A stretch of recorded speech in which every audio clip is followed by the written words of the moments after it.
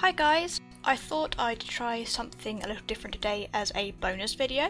Whilst I do a bit of arting in my sketchbook, I'll talk about what I've been up to, recent experiences, and what exciting things I have planned next for my channel.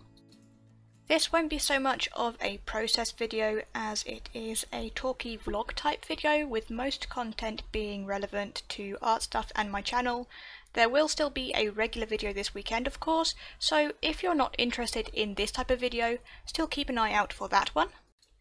But if you are interested in finding out what exciting things I have in store and what's been going on behind the scenes here, perhaps go grab a nice cup of tea, pick up a sketchbook and draw along with me.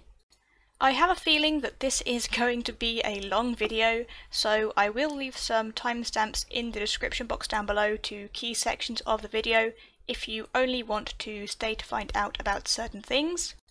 So just a quick preface with what I'm doing here. I'm drawing a cat here in my sketchbook, starting off with Prismacolor Color Erase pencils, and then I'll colour it with some watercolour brush pens, and I ended up also using some coloured pencil and pens as well to add in extra detail. All the materials I use for this piece will be in the video description.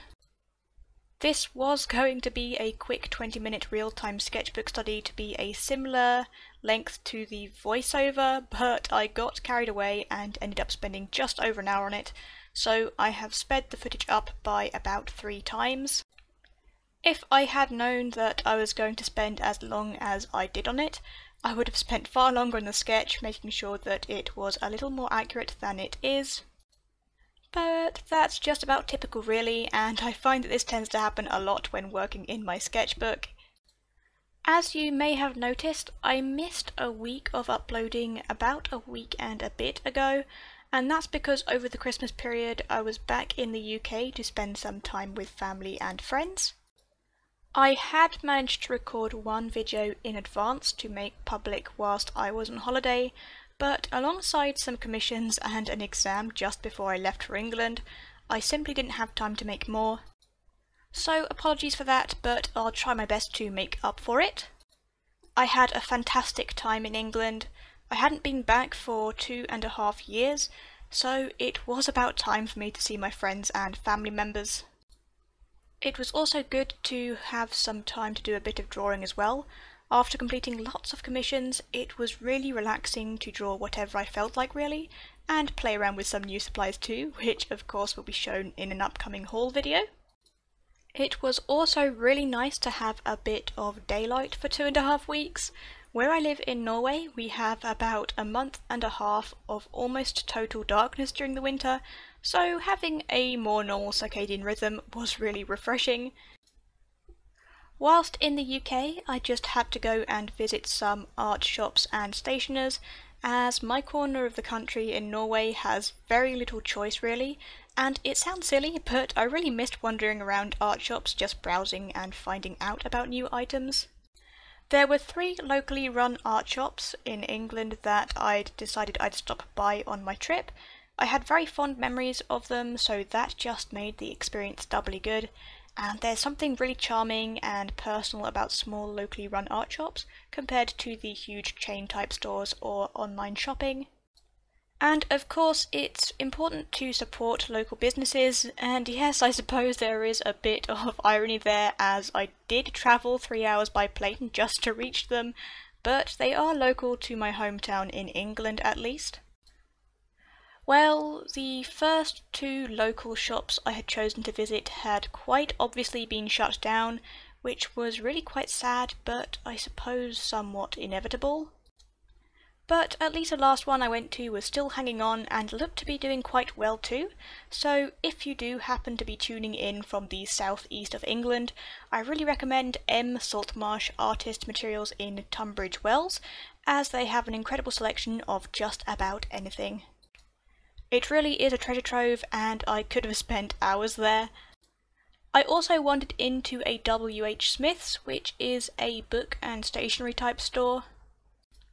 In stores like these, I like to use my phone with mobile internet to compare prices to online stores to see if prices are considerably cheaper online, which happened to be the case for the majority of items unfortunately, so it was only really worth my while picking up some bits and pieces open stock there, and something that happened to be on sale. They were selling Derwent pastel pencils open stock there, and I was tempted to pick a few up, but a lot of their items on display had obviously not been handled with care by patrons or employees, so I really didn't fancy the risk of buying a defective product, and pastel pencils are notoriously fragile and almost impossible to use if their cores have been damaged. Similarly, the majority of brushes they were selling had been damaged in some way, by those protective tubes being pulled off the ends of the brushes and then either being haphazardly forced back on, or the bristles being damaged some other way. Needless to say, it was a very sorry sight and is a helpful reminder not just to be very critical of the products that you're buying, but also the type of environment that they're in when you're buying them. On a related note, in the locally run art shop I went to, I happened to find some loose sheets of sanded pastel paper that had obviously been hidden away and forgotten for years, and some sheets were a little dusty and dirty. So of course I haggled and got them for half price, and they cleaned up just fine with a kneaded putty eraser.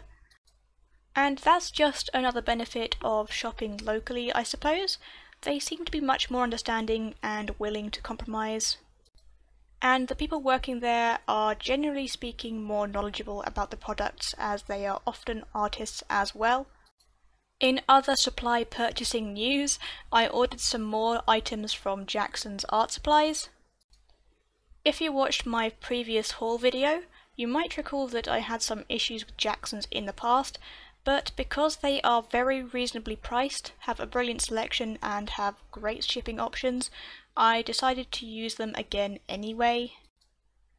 Unfortunately, I had another problematic encounter with them, but hopefully it's on its way to being resolved now. What had happened was that I ordered some items on the 8th of December, but one of my items, an A3 pad of paper, was put on back order as it was out of stock, and would be mailed to me at the next possible opportunity. I got my items sent to my parents in the UK as I qualified for free UK shipping on my order, and I was at home in England to receive the items when I arrived. When I checked, everything expected was there and very well packed. I had also chosen a delivery day though, and they actually had delivered it the day before, but luckily my mother was at home anyway to receive the package. But upon closer inspection, the order form said that the pad of paper would arrive on the 15th of December, and it didn't, and I only noticed that this was the case when I looked through my order form just before the new year, as I was beginning to worry that it wouldn't arrive on time. Not checking the order form sooner was totally my fault. I should have thought to look more closely at it sooner, but these things happen, I suppose. So as it was rapidly approaching the new year, I sent an email, then realised that it probably wouldn't be read soon enough, so I then went on to phone their customer helpline. After a few minutes of waiting, I was put through, then told that the pad would next be in stock after I left England, so I reorganised shipping so that the pad would be sent here to me in Norway instead. I had to pay extra for the international shipping, of course, but it wasn't extortionate at £4.22. Overall, the paper still works out to be much cheaper than other online retailers.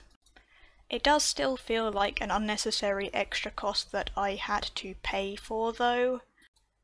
And it does make me wonder what happened to my order.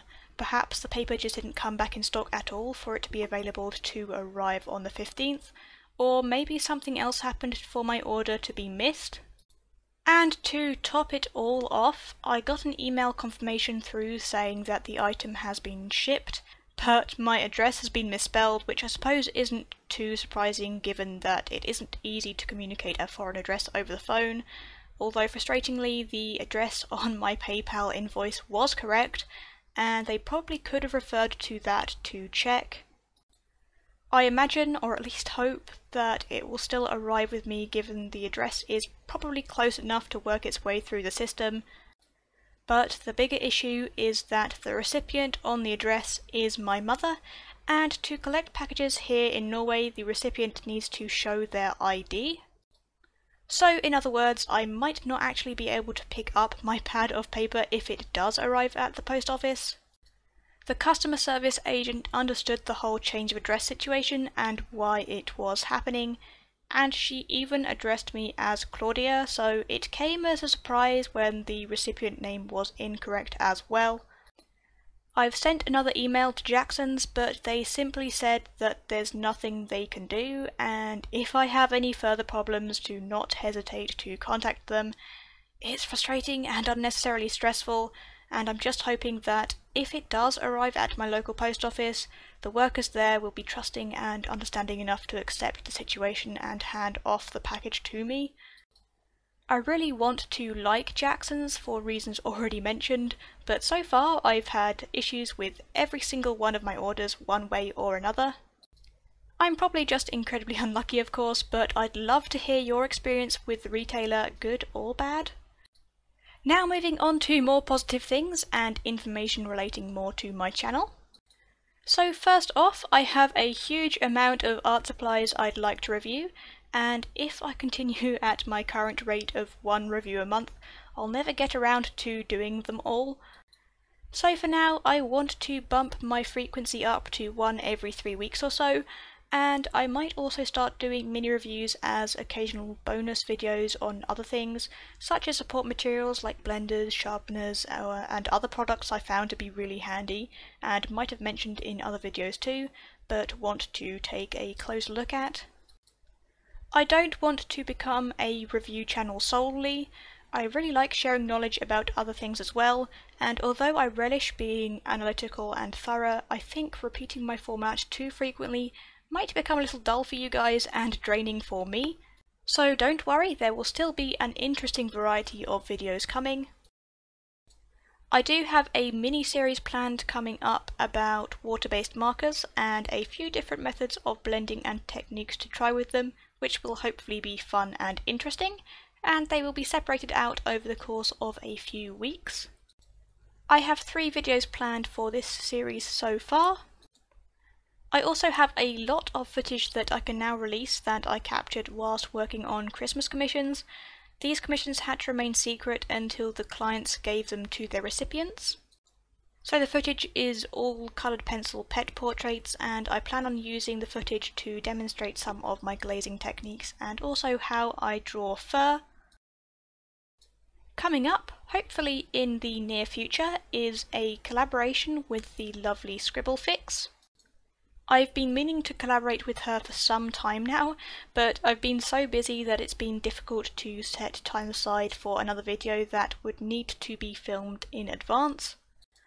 I'm really looking forward to this collab video, and I'm incredibly grateful that I have such a patient and understanding collaboration partner. As some of you may have noticed, in the last few months I've been adding English subtitles to my uploads. I thought that adding subtitles might mean that more of my videos can be understood and enjoyed by more people. The auto-captioning does seem to be fairly accurate with most of my videos, especially from about May of 2017, which was when I started using a different microphone and the audio became a lot clearer. But auto-captioning isn't perfect, and it struggles a lot with brand names and unfamiliar arty jargon, so I'm now starting to add English subtitles to some of my older videos that are continuing to be frequently watched. Also, thank you very much to Agnieszka Warstad. She's been translating my videos and uploading Polish subtitles, which has been absolutely fantastic. I realise that it must be a lot of work. It takes time to subtitle them in English from scratch, so I can't begin to imagine what it's like to translate the videos too. Having somebody message me out of the blue and say that they've done all of this work purely on goodwill really warms the cockles of my heart. Another exciting little update is that I plan on hosting a giveaway on my channel soon. I'll make the announcement when I reach 2,000 subscribers, which is tantalisingly close and I can't believe it. We've grown so quickly and it's all down to you guys, so thank you so much for subscribing and sharing my content with your friends and family. This giveaway is actually something I'd planned to do when I reached 1,000 subscribers, but it took me a while to get the prizes organised and delivered, and now I'm so close to 2,000 that it's worthwhile to wait a couple of weeks and make the prizes bigger and better. There'll be 2 lucky winners. Each will receive a 6 set of Derwent drawing pencils, a fantastic selection of paper, a small assortment of pencils and pens, as well as a piece of my original artwork. The items included in this fun little arty care package are materials that I really enjoy using or lend themselves to techniques that I find myself using frequently. So yes, if you haven't already and you really like my videos, don't forget to subscribe if you don't want to miss out on the giveaway announcement. And of course, the sooner we hit 2,000, the sooner I'll start up the giveaway. On another note, I've been arranging some of my videos into medium-specific playlists, so if you want to binge watch a bunch of my videos specifically about coloured pencils or water-based markers, you now can. As per tradition at this time of year, I thought I'd give myself some new goals for 2018, as well as trying to improve and maintain my current ones, to try and drive my channel a bit harder and my art journey and business as a whole. I'd love to know if you guys like to make New Year's resolutions too, or if you have any that you'd like to share that are art related. The big one for me is to keep uploading 1 video a week here on YouTube, but also to try and get better at uploading on time. I've been a bit hit and miss with uploading on time for the last half year or so, because I'm currently studying nursing full-time in my second language too, and as you might imagine, it's a lot of work. My schedule for the channel so far has been to upload every weekend, usually Sunday, but often I'd only get to upload on Monday or Tuesdays. There have been a few reasons why this has happened. Sometimes I've been ill, busy with schoolwork, commissions, or I've had to re-record and edit the whole video again because something has gone wrong. Other times I've had family events to go to over the weekend, and although I don't like uploading a day or 2 late, I'd hate to miss out spending time with family. And ultimately, I'd rather upload late than upload something rushed or that I'm not happy with. You guys deserve good quality content, not just something that's been slapped together.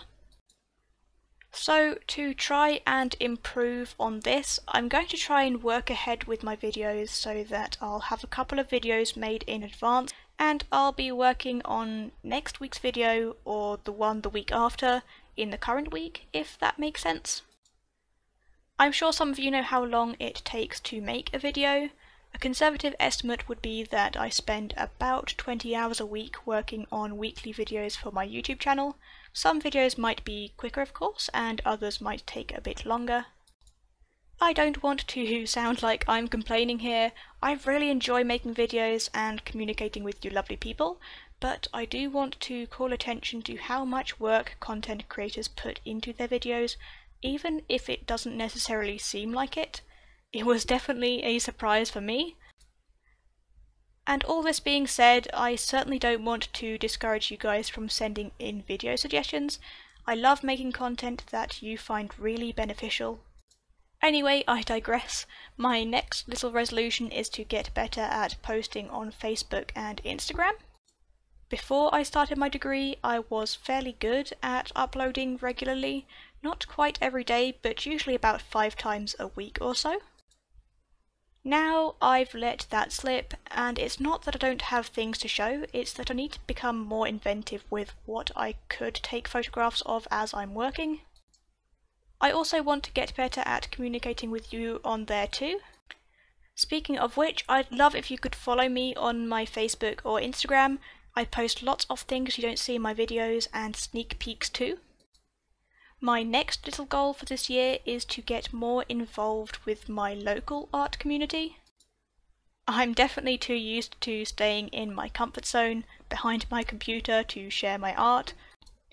but I think it's about time that I really try to push myself a bit and also try and market more to a local audience and community as well. Another goal I have is to see if I can use my new camera for recording and perhaps get some editing software that's a little more upmarket than Windows Movie Maker. I really want to improve the quality of my videos. My current setup has served me well so far, but there's certainly room for improvement. If I have time, I'd also love to try some live streaming at some point. Last summer I streamed on Twitch for a bit and it was great fun, and I'd really like to do that again. That would also mean that I can share with you guys my real-time progress, something people have been asking a lot for, but currently I simply don't have time to edit and voice over several hours of footage in one go. I'm unsure yet if I'd want to use Twitch to stream or stream here on YouTube, so if you have any preference, I'll leave a poll up in the top right, and I'd really appreciate it if you could give me your opinions on this. On a similar note, I'm also interested in starting up a Patreon at some point this year, but once again friends, I need your guidance. There's another poll under that letter I icon, and I'd appreciate it if you answered that one as well, and be honest. If you would be interested in me running a Patreon and have some specific reward ideas that you'd really love to see, I'm all ears in the comments section. I'd also love to hear feedback on my ideas and constructive criticism for my videos too. I'm constantly striving to make my regular videos better, so I would love to hear your opinions. I think that just about summarizes this mammoth of a video. I don't think there's much more I could talk about. But I hope that you enjoyed this bonus video. If you'd want to see more of these personal videos in the future, please leave this video a like. Thank you very much for watching. I hope you guys continue to have a lovely week, and I'll see you in the next video.